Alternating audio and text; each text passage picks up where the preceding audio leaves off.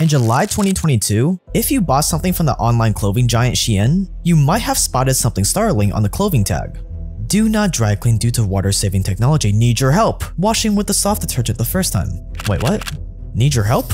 You do a double take and realize that yes, that is definitely a sweatshop worker in China crying out for help. And then you discover you're not alone. Tons of people have been finding these scary messages for help on the labels of their Shein clothes, and people were freaking out. It turns out the low prices might be too good to be true after all. But then just as people started to really panic, the entire story gets debunked as a hoax. It shows a woman from Michigan in the United States that found this Help Me sign in a package from an underwear company located in the Philippines. And now, Matthew, although we're still not sure whether this Help Me sign was a real cry for help or not, it is certainly not related to Shein, the Chinese clothing company accused of forced labor in the video. Everyone breathes a sigh of relief. Now that everyone can go back to shopping on Shein with a clear conscience. But even though the story was a hoax, the sad part is that it's probably not far from the truth. This little hoax is a parody of the bigger problem of fast fashion. Fast fashion is basically peak hyper-consumerism, where the average piece of clothes in America is worn just 7 times before being thrown out, while Americans buy an average of 68 items of clothing every single year. And all of this means one thing: money. A lot of money. Ka-ching! We're making money, money, money, money, money. But to make this fast fashion machine operate, you need some ruthless, heartless business practices.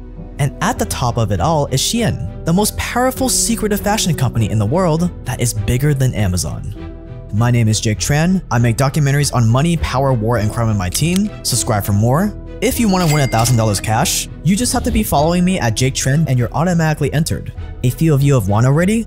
Watch out for fake accounts. I will never message you asking for money. And this is the ultra secretive, ultra profitable, and ultra fast business of Shein.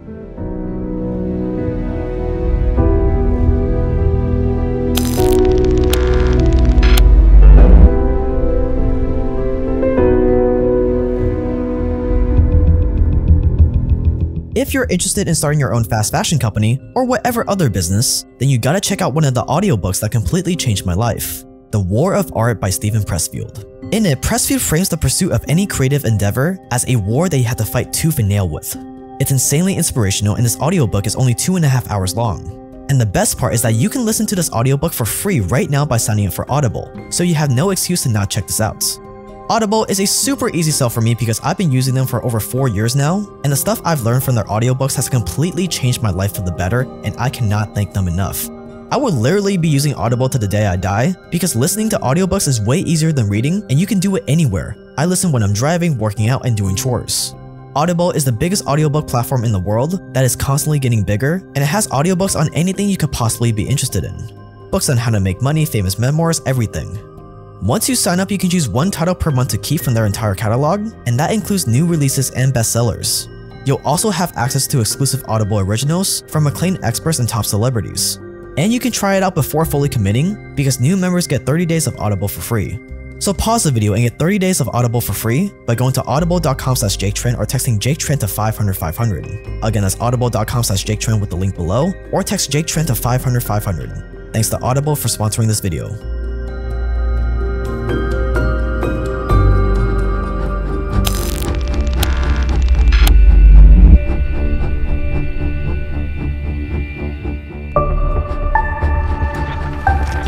Shein seemed to blow up overnight. What was once an unknown company suddenly started popping up all over Instagram and TikTok. It was even being promoted by huge influencers and celebrities like Lil Nas X and Katy Perry. In just a few short months, the Shein Instagram account had over 25 million followers. And before you knew it, you couldn't go a day without seeing a video of someone unpacking a massive bag of clothes and happily captioning it, "Shein haul." Each one of those videos attracted millions of viewers who were quickly converted into devoted Shein customers, all in less than a minute. But how? How had this no-name, no-clout company just appeared out of nowhere and taken over online shopping? Well, to find out, you'll have to go right back to the start of Shein. Back when its creator, Yang Tian Chris Xu, started a drop-shipping business called Sheinside. But here's the thing. Looking into Chris Xu's past is kinda problematic. He's pretty much the stereotype of a mysterious, behind-the-scenes CEO. He's so elusive that you can only find a few photos of him on the internet. But here's what we do know. According to a local Chinese media report, Yang Tianxu was born in 1984 in the Shandong province of China. Even though his parents were poor farmers, they placed huge importance on education. Yang Tian wanted to live up to his family's expectations. So, he worked hard in high school and eventually went off to college at Qingdao University of Science and Technology. There, he split his time between studying and working part-time, before finally landing a job where he was in charge of search engine optimization, SEO, for a company. SEO is sort of like a hack businesses and websites use to rank higher in Google search results. If your website has great SEO, it will probably be somewhere on the first page of search results. So, when you search best places to eat in New York City, the websites that use the best SEO practices will be the first thing you see. In a nutshell, Xu was in charge of making sure the company's website was being found by people on the internet, even people who weren't really looking for them. The job made him an expert on SEO and getting people to click on and visit websites, a skill that would come in handy just a few years later when he finally struck out on his own. In 2008, Xu quit his job to help create a new company called Nanjing Dianwei Information Technology. At first, they were in the market for anything that could be made cheaply in China and sold overseas. Cell phones, kitchen supplies, pens, sunglasses, anything. But in 2009, it all changed. Yang Tian's fiancé had been desperately searching for a wedding dress. When he saw how big a deal it was to find a gown for their special day, he had an idea, switching the business's focus to women's apparel. The ball got rolling pretty fast.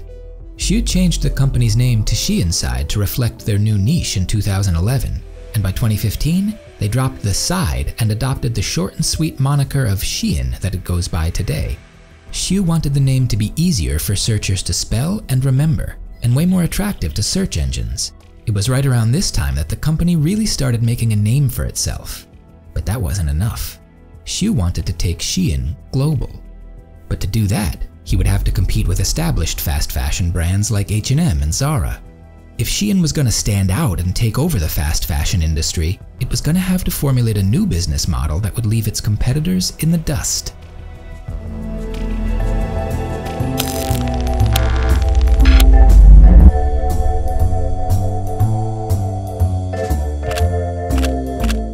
Right out of the bat, Xian was very different from its fast fashion competitors.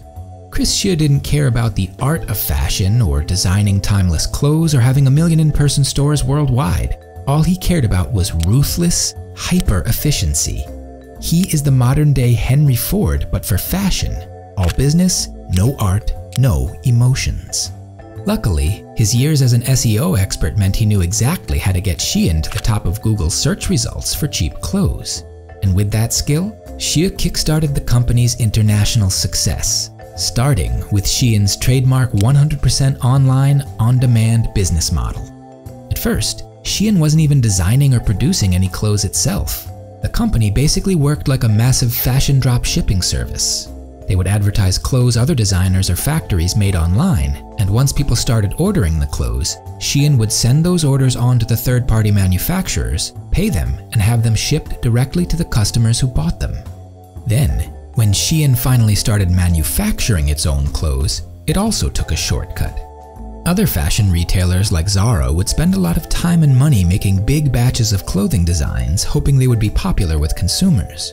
But for Xian, that left too much up in the air. So, they manufactured their products in small batches, tested how people responded to them, and only ramped up production for the most popular items.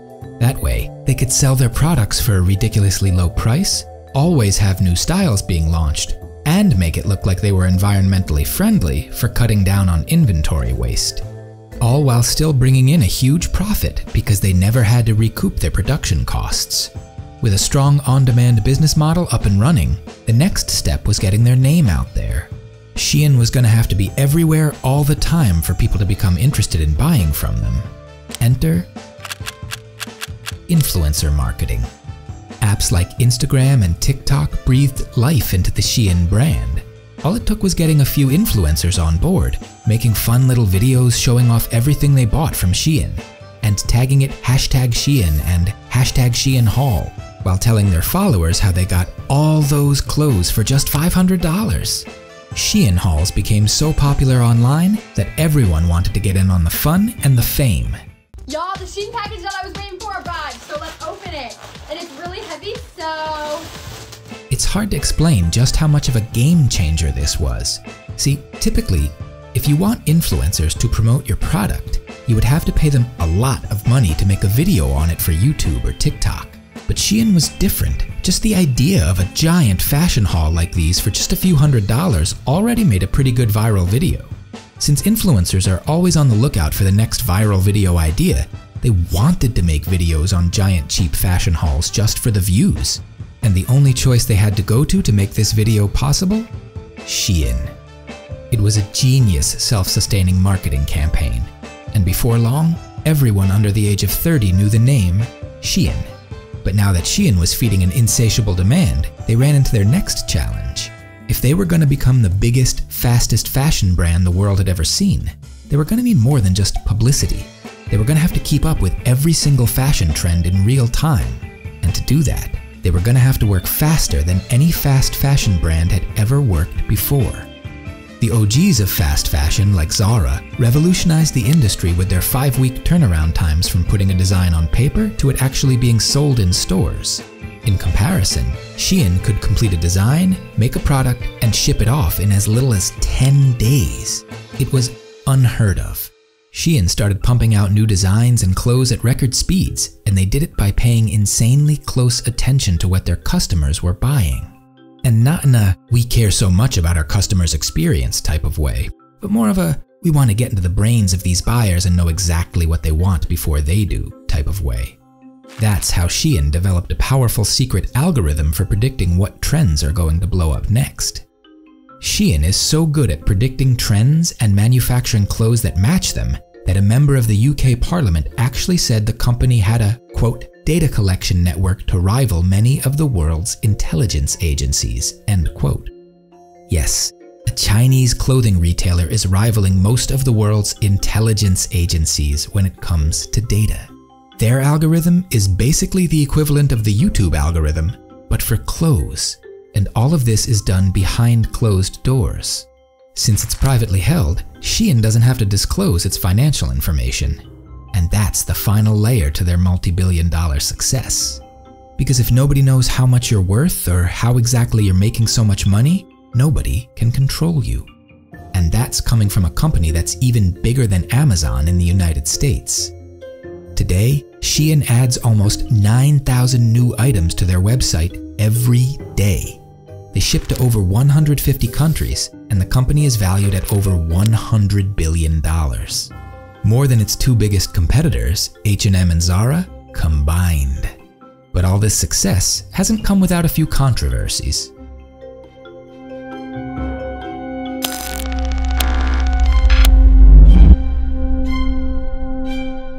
In 2020, the site started selling a swastika necklace with the product description "Metal Swastika Pendant Necklace" for just $2.50. After people noticed it and called them out, Shein actually doubled down and defended the necklace. One Shein representative said, quote, "For the record, Shein was not selling a Nazi swastika pendant. The necklace is a Buddhist swastika which has symbolized spirituality and good fortune for more than 1,000 years," end quote.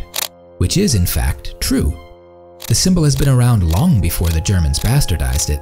Regardless, they ended up removing the necklace anyway, stating, quote, "However, because we understand the two symbols can be confused and one is highly offensive, we have removed the product from our site," end quote. This wasn't the first time that a questionable item was sold by Shein. Only a few months earlier, they had been selling Islamic prayer mats and labeling the items as, quote, "decorative rugs," end quote. Once again, Shein apologized and removed the product from their site after public outrage. But there's more. This is Vanessa Bowman, who spent over 30 years creating a name for herself in the art world. She had a nice career selling paintings of scenes from around her town. One day, a fan reached out and asked if she'd been collaborating with Shein.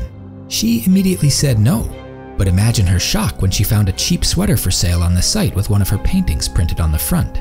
A painting she had done of her own garden. The company had never reached out to her or even tried to change anything about her artwork to make it look a little more original. They had literally just stolen the picture and slapped it on a low-quality sweater. And Vanessa wasn't alone in discovering Shein had ripped off her art.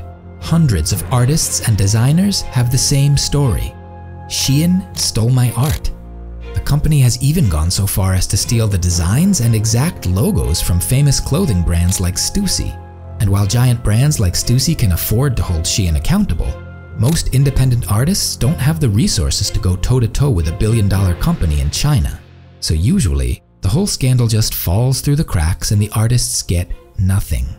And for Shein, the few lawsuits they actually do get are basically just the cost of doing business. But that's only the tip of the iceberg.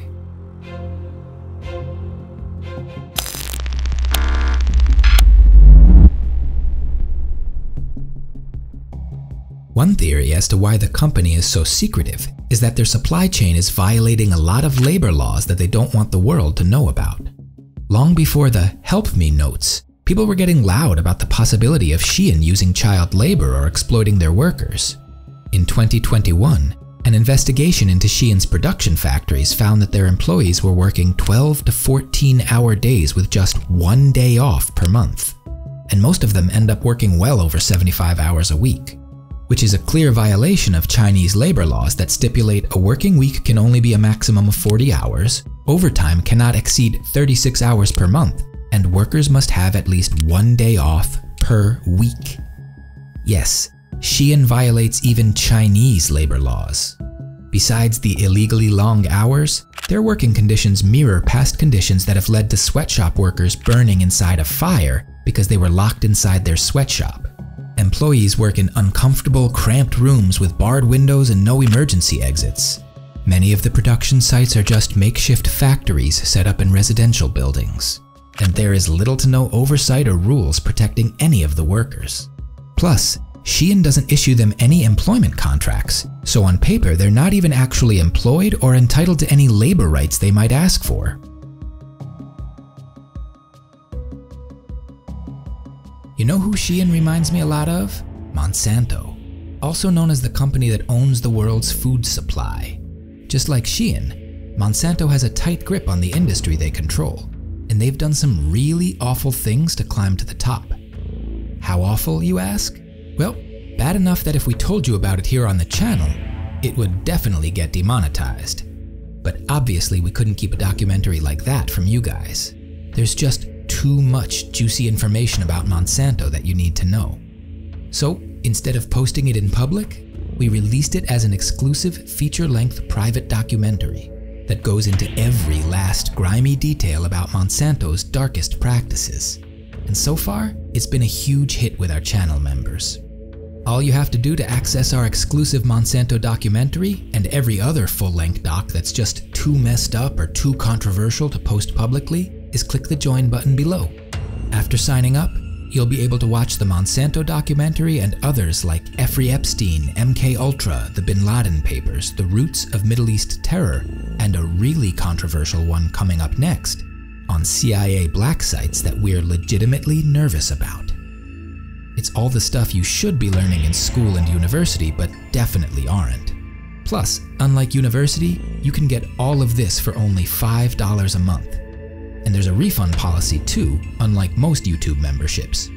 So if you join and you don't think it's worth it, email us within your first month of joining and we will personally refund you for your first month. After your first month, there is no refund. So, pause the video right now and click that join button below.